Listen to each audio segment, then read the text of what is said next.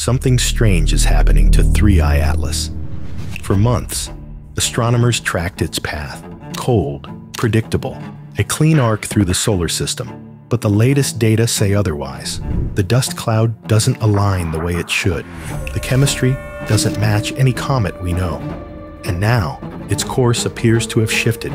Not enough to collide, not enough to panic, but just enough to make no sense. Why 3I Atlas just changed course remains the question no one can answer.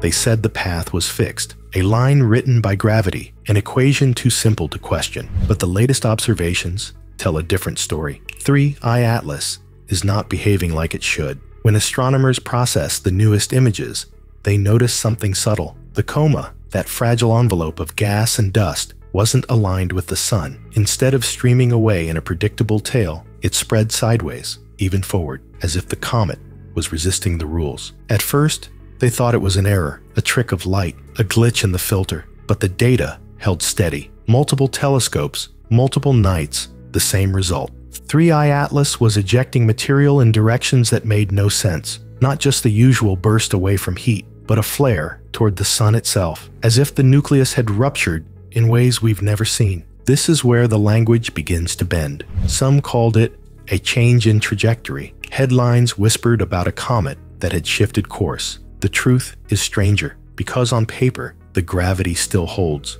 The arc across the solar system is unchanged, but the fine details, the dust, the gas, the orientation of the coma, they don't line up with the mathematics. It is as if the body is pulled by something else, or pushing itself in a way we can't yet measure. And then came the chemistry. Spectral data revealed something that shouldn't be there. Strong emissions of cyanide, strong emissions of nickel, but no iron. Nickel without iron, almost impossible in nature, but not in industry, not in machines. Astronomers rushed to explain. Iron is heavier, they said. It clings to the ice longer, releasing only near the sun. Perhaps the instruments weren't sensitive enough to detect the faint lines of iron hiding in the coma. Maybe it's there, too faint to see. Maybe, or maybe not, because the numbers don't settle. Even as 3I Atlas approached, the nickel signature grew stronger, while the iron remained silent. So now we're left with two anomalies, a trajectory that doesn't match the dust, and a chemistry that doesn't match the rules. And still, 3I Atlas moves on, silent, steady, fast. It will never stop. It will never return.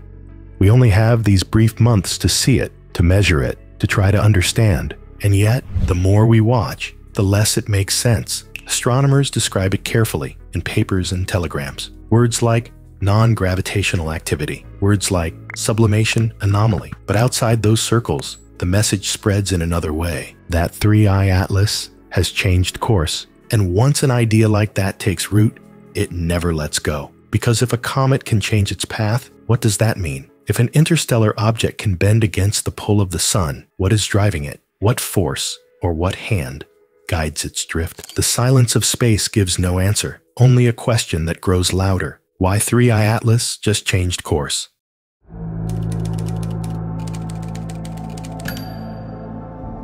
There is something else about 3I Atlas, something more troubling than its strange dust, its speed. When astronomers traced its path backward, they expected clarity. Stars leave fingerprints, gravitational slingshots, quiet encounters across millions of years. Every interstellar traveler carries a map of where it has been. So they pulled the thread. Using Gaia's stellar catalog, they rewound its orbit 10 million years. 10 million years of drifting through the dark, and what they found was silence. Yes, there were encounters, 62 in total. Moments when 3I Atlas brushed close to nearby stars, but none of them made sense. The closest, 72,000 years ago, with a star cataloged as Gaia DR3 264, a near pass, a gravitational tug, but far too weak to explain what we see now, because the speed of 3I Atlas is wrong, too high, too sharp, as if it was already accelerated long before we ever noticed it.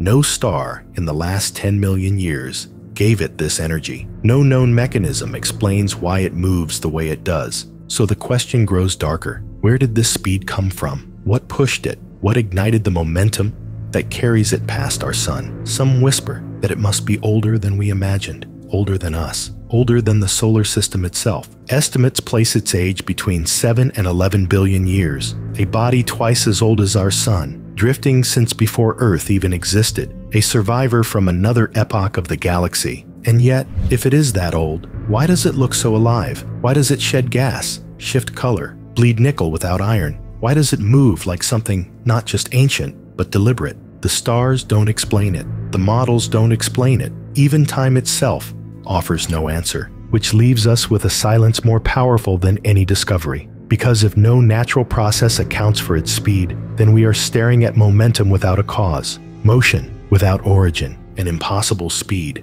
And impossible things tend to change us.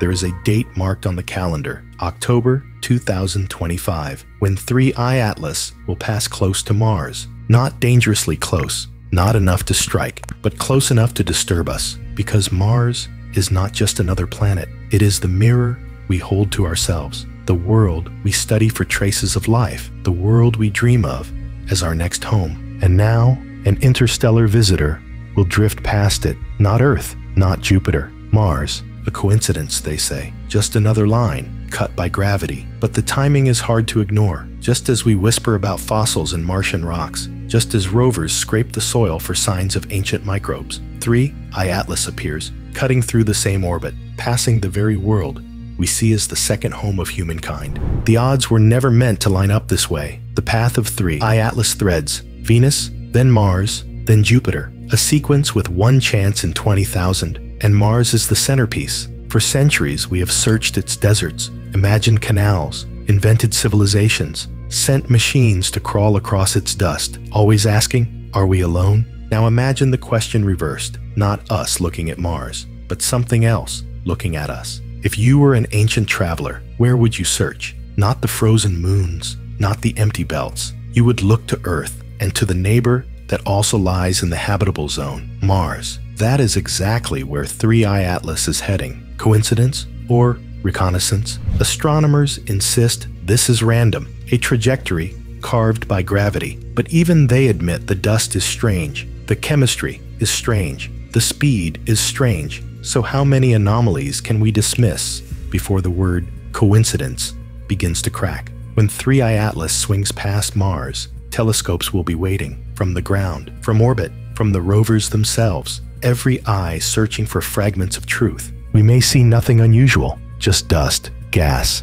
a fractured tail glowing green. But we may also see a message written in motion, a reminder that the void is not empty. Because even if it is only ice, only rock, the timing remains impossible to ignore. Mars is where we search for life. Mars is where we plan to walk. And in the same breath, 3I Atlas arrives, not by invitation, not by plan, but still by design. Perhaps not ours, and that is why this moment matters. Because for the first time, we are not the only ones passing Mars. Something older, something faster, something that doesn't follow the rules. So we wait for October, for the drift, for the silence to speak, and maybe it never will. Maybe silence is the message, maybe the drift is the answer. Until then, we live with unease. The unease of knowing that an object from beyond the stars will skim the horizon of the world that mirrors us, a world that could hold our past, a world that could hold our future. When it happens, there will be no sound, no warning, only a shadow across the void, and the question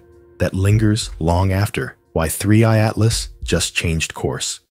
The story of 3I Atlas is not finished. Its path is still unfolding, its secrets still hidden in the dust. We call it a comet, we call it a fragment. But the truth is, we don't know what it is. We only know what it isn't. It isn't simple, it isn't predictable, it isn't silent in the way we expected. And as it moves on, leaving us behind, we are left with a choice, to see it as chance, or to see it as a question written in motion, a question older than our sun. Why did it shift? Why here? Why now? We may never know, but the unease will stay with us. The sense that the void is not empty, that the silence is watching. And maybe that's why we tell these stories, because in the end, the only way to face the darkness is together. So if this drift unsettled you, leave a trace, a like, a comment, a mark that says you were here, watching with us. And if you want to walk further into the unknown, subscribe. This is only the beginning. The cosmos is full of questions waiting to be asked. For now, we wait for October, for Mars, for whatever 3I Atlas really is. The silence continues, and the drift never ends.